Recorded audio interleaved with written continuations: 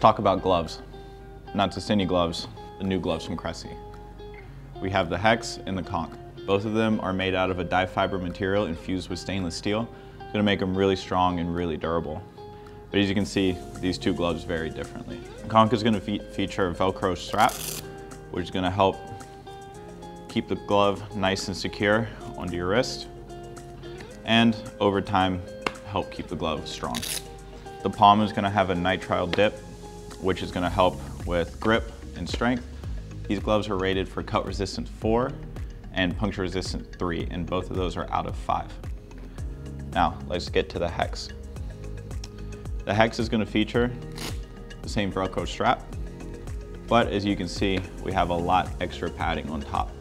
This is gonna help protect your hands through any circumstances that you might come across while diving or spearfishing. And you come over to the palm, and you can see we have a little bit of a different grip here.